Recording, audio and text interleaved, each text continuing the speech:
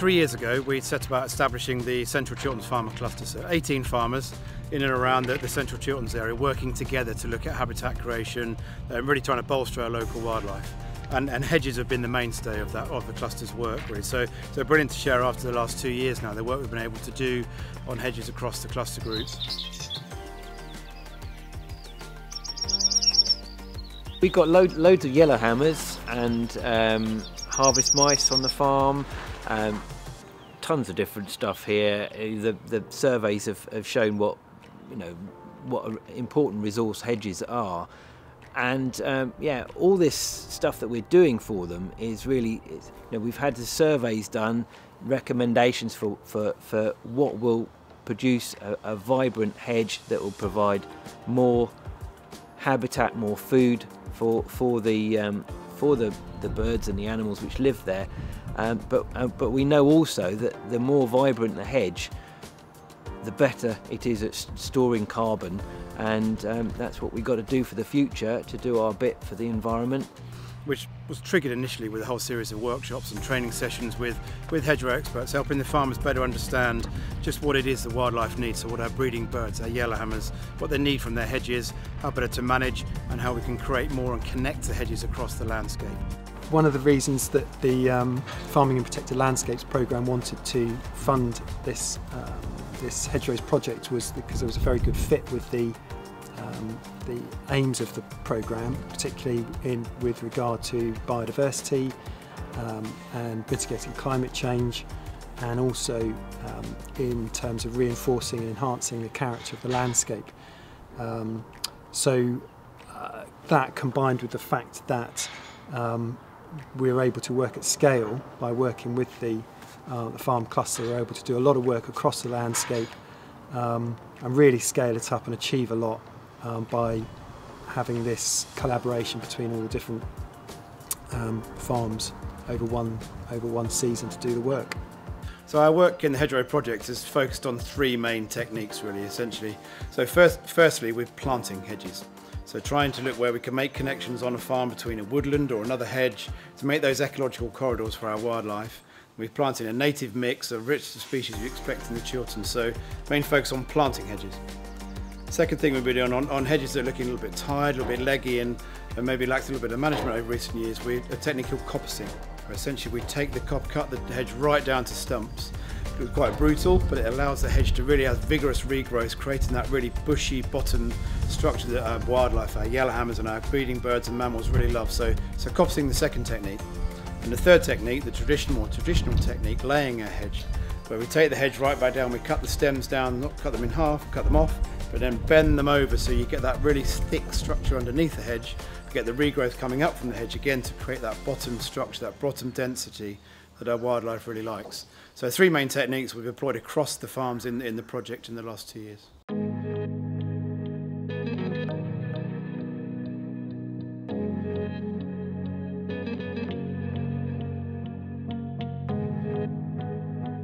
I'm Harriet, I work at the Chilterns Conservation Board. We've been working with 10 farms over the last 2 years.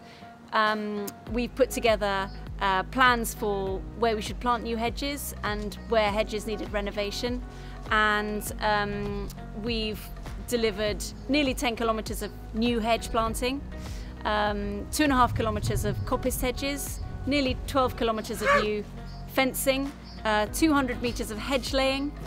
Hi, I'm Debbie. I run a small beef farm in the Chiltern Hills. We've recently had lots of hedge work done, mainly coppicing and hedge planting and stop fencing. Our hedges were all very old and leggy, and the cattle were all in them and the fences were broken. So we've had them all coppiced and gapped up and stop fenced. Perimeter fences have all been done to provide the hedge to regrow as a much better habitat. Thanks to FIPL and the organisers of this project, we've planted over 1.25 kilometres of new hedge. We've had a load of coppicing done. We've had some hedge laying done, and to keep that all safe from the livestock, a ton of fencing done as well. So my hedge laying, this was a project that was done by volunteers, and they were trained for a day and then they spent a week out here, and this was the Chiltern Rangers, and I think they got a lot out of it. The volunteers really enjoyed hedge laying, and I've got a lovely hedge.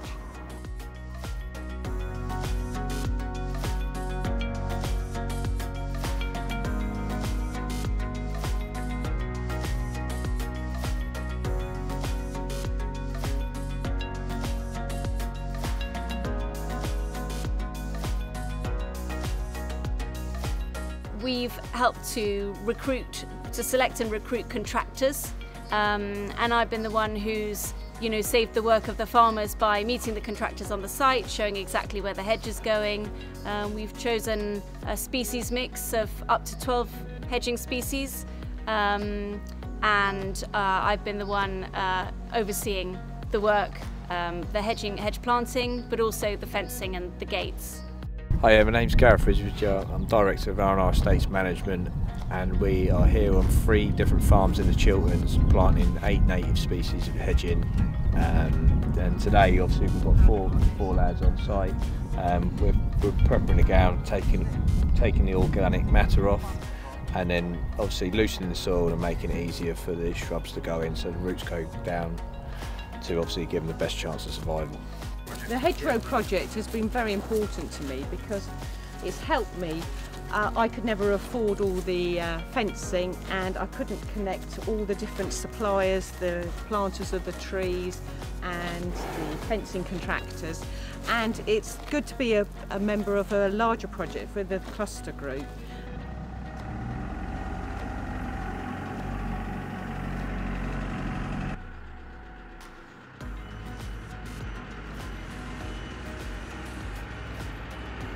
The whole package is absolutely fantastic.